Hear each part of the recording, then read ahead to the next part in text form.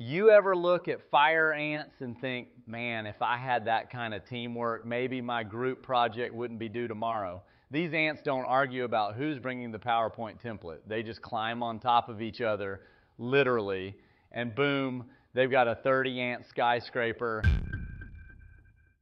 I'm Billy Bob, and I love science. Let's get into fire ants. Never fear, America. Billy Bob loves science, and he's here to teach you some. 1. The science of self-organization. No leader ant, no boss ant. No ant saying, you didn't reply to my email. Just local rules. Hold still if it feels good, let go if it doesn't. It's like watching starlings flock, except, with less grace and more biting. Humans can't do this. If we tried, 10 of us would start arguing, 3 would pull out TikTok, and the rest would sue for back pain. 2. The physics of a living fluid. Ants don't just build, they flow. They climb, fall, and reclimb like some kind of insect mosh pit. Think grains of rice pouring into a jar. But every grain has 6 legs and a bad attitude. These towers aren't static. They're like a nightclub dance floor. Everybody's moving, but somehow the beat holds the crowd together. 3. The survival strategy. Why all this effort? Because floods wipe out their nests.